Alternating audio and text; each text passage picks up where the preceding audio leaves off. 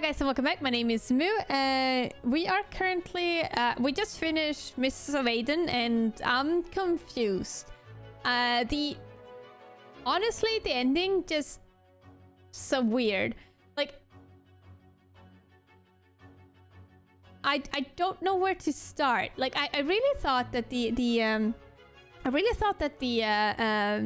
base of the game was really fun. Like you got to a place, you broke in, and then when you got to whatever, you know, what you were supposed to do, then you get like transferred back into the beginning, you know? And I think that is fine, because I think that was a fun like way of doing it. Like actually like you're rewinding the tape and redoing it in a different way. I really like that. I really did. It was very creative. It was fun, because that meant that you managed to get through like the story, but then you were rewinded back and you were like confused, like what the fuck was going on, which I thought was really, really fun.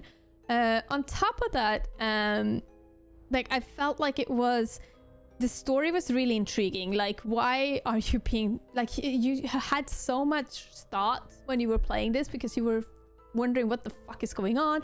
And then, you know, it was basically other dimension, it was aliens, it was, you know, you were a thief, and there was this, and it was monsters, and then there was like there was a lot of things going on in this game, and it all kind of confused you, and you were like, what the fuck? Suddenly I'm in a, you know, a dungeon, a medieval dungeon, and next time I was taking pictures with a camera and it was giving me these pictures on like the empty canvases, and it was really cool.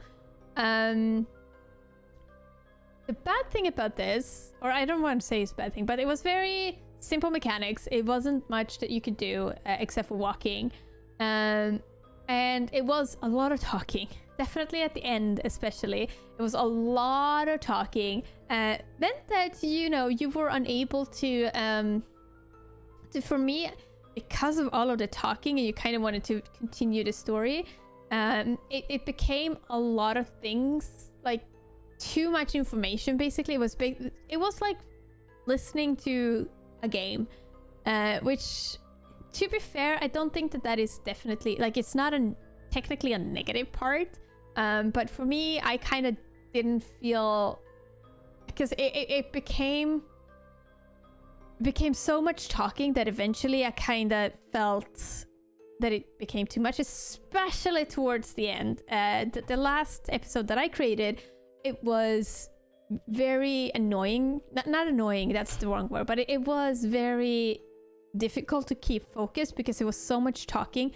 And I have to say, I did not like the way that this story like took turn. Like, I really thought that it was a nice, you know, I really thought that it was, you know, fun to, you know, see the guy and like all of the things, and then he going into the house and all of that. Like, that whole story was cool. It was also really cool going back, you know, to have someone like the guy in the earpiece talking to him, and then you kind of go in and you are kind of being put to hell and like all of these things. I really like that. I would have loved if the game would have ended around that time. I would have loved it, because, to be completely honest, that when you got to the point where you know the explanation of you know him being a writer started, that's when the story kind of like just took a downturn and just became really bad, because it felt like, first off, it felt like a rush ending. It felt like it was, oh, we just need to explain, you know, what happened. But I feel that this game would have definitely benefited of ending like when he went to the went to hell or whatever. Like, he was walking the stairs and, you know, and they're like, oh, unfortunately the past doesn't, you know, cut it. Like, if you could have ended it around that time, I think it would have been perfect, because you woke up, you were yourself, you were talking to yourself, you were explaining that, you know, your son's heart failure and like all of that. Like, it doesn't make sense. Like, it does explain why the gameplay was in the way that the gameplay were, but it felt just so redundant.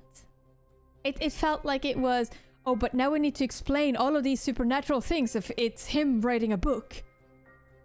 And, you know, like, I get this, the the sense that basically you're writing the first book, and then you're facing the pig mask person, and then you're rewinding, and then you're doing it again with the other thing, and then you're rewinding it and do it a third time. Like, I get that whole thing, and that kind of gets explained, that him being an author and he's actually writing this game basically, but it's writing a book, I guess. But it just feels like, it just, for me who loves fantasy, it just feels like, oh, all of this needed to be explained by a real reason, like a person, you know, doing that. Like it's like, oh, you could, what they could have done is, you know, when he was in that when I was in that college room or whatever he was, if he would have written down at that point, like he would have made a contract with like some demon or something, that could have been like fun, because that could have explained the story as well. But I just felt like the need of explaining what happened in the game with a logical ending just kind of made it feel meh, like the actual story meh. I did enjoy the game quite a lot though. I did enjoy the gameplay of it, which, because of that, makes me really difficult. Do I recommend this game or do I not?